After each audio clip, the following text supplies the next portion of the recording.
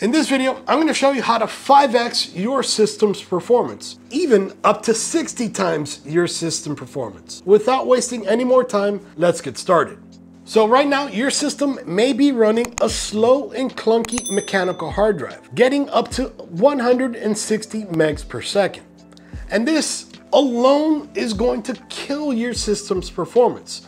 Now, we can always update to a SATA SSD, which is going to give us up to 560 megs per second, which is awesome. Or maybe even update to an M.2 SSD that can give us up to 10,000 megs per second. Amazingly awesome, but you need the proof, right? Well, in this video, I'm gonna show you that. So starting off with Boot Racer. Boot Racer is awesome because it allows you to test your booting speeds. Not just bink and you're in Windows, meaning turning on your machine, how long it takes for the BIOS to realize what drive you're going to boot off of. Then after that, for it to go from BIOS into Windows. Then after that, from Windows into totally stable that nothing else is loaded, everything will work perfectly fine. So here we can see first on the Hitachi drive. The Hitachi took 155.8 seconds to boot into a 100% clean and stable, usable version of Windows. Then after that, the Western Digital Blue drive took 44.25 seconds. That alone is a tremendous difference from 155 seconds. That's amazing. Now again, this is to come completely into Windows that you can use it perfectly fine. And then on the Kingston Renegade M.2 drive, 16.11 seconds. On its own is incredibly fast, especially comparing it to the Hitachi drive. But comparing it to the Western Digital Blue 500 gig, it was only about 28 seconds in between the two. Still, in favor of the M.2, that's pretty impressive. But if your system doesn't have an M.2, so far, this is still a good option. But anyway, let's move on to Crystal Disk Mark. Crystal Disk Mark, a little bit more advanced, will tell you basically reads and writes on your system, how quickly your system reads a task and how quickly it writes a task or writes a file from a folder to a folder and everything within that drive. A good example of data transfer is, for example, a bottle of water. This is data, it's full of data. The only way you can get that data out is through that little teeny tiny hole. So I gotta fill the bucket with data. I'm transferring data from this bottle to this bottle, two separate containers, right? That example was a hard drive. This is an SSD. A bigger area to pour water from, just not as much data, but that kind of part is kind of irrelevant. So I can just fill the bucket a little bit quicker than that mechanical hard drive with an endless supply of cups. So that was an SSD. Now these are M.2 SSDs. A lot taller, bigger mouths to transfer data with, so you can transfer a lot more data a lot quicker, and this will read it a lot quicker too. Endless supply as well. So starting off with the incredibly slow Hitachi drive, we can see 122 megs per second on read and 88 megs per second on write. Now on its own, it sounds like a bunch of random numbers. But then stepping off to the Western Digital Blue drive, it got 563 megs per second on read and 528 megs per second on write.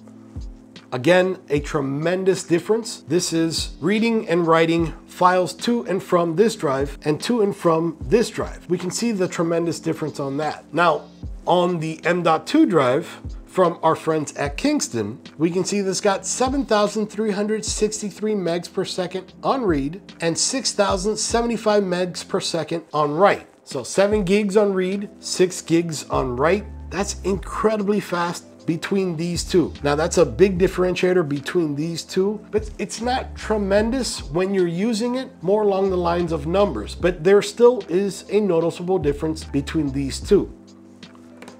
Now between these two is night and day, just like between these two and this is night and day. This is much, much slower. Hopefully I'm getting this across and will help you update.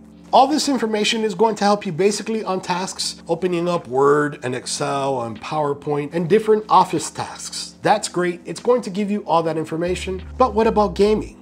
Well, I got that covered too. In Red Dead Redemption 2 with high definition textures, we can see the Hitachi took 1 minute and 55 seconds to load a level. That's going with everything loaded in the game as it is, then loading every single high definition texture from the drive itself into a playable part in the game. 1 minute and 55 seconds. That's a long time to wait to see loading, loading, loading. We've all done it before. We don't have to do it anymore. Now, on the Western Digital Blue drive, it only took 51.76 seconds. Now, on its own, that might sound like a lot, but comparing to 1 minute and 55 seconds, this is just blink your eye and you're done. That loading time is impressive. On the M.2 drive, which we have seen already is much faster, it actually took 51.30 seconds to load that same information. Still much faster than this, but only slightly faster than this.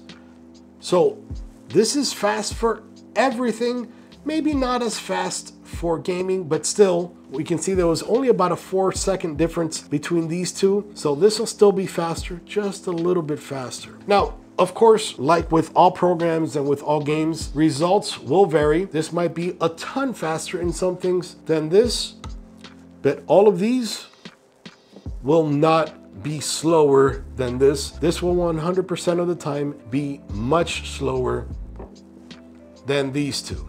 Now, the way I know that all of the information and all of the testing and all of my software was correct, I installed Windows and all of the programs, applications, updates, and everything on this drive. Then I took this cloner and I cloned the Hitachi to the Western Digital 500 gig Blue drive. And then I cloned from the Hitachi to the Kingston Renegade drive. So all of the data, all of the everything is 100% identical. And my testing, of course, with that as well. So down below in the description, I have links for how to install Windows 10 or Windows 11 on an M.2 or an SSD. I really want to get you off of this. Then I also have videos on how to add this or even these as secondary storage, because I want to get you off of this. I don't necessarily want you to throw it away. It's perfect for data. Regardless of that, I don't use these anymore.